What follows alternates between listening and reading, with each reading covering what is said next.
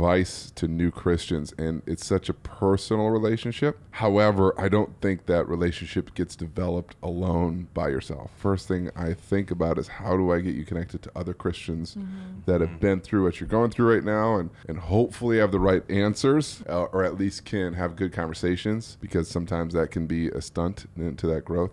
Because there's so much you feel like you don't know, you can't do. What's the to-dos, what are the to-don'ts? And I feel like having just relationships around you, whether one individual or ideally a whole group of individuals to help grow, I think that is so critical in developing that relationship, because it is so personal, but it's hard to do if you don't have the folks around you to help.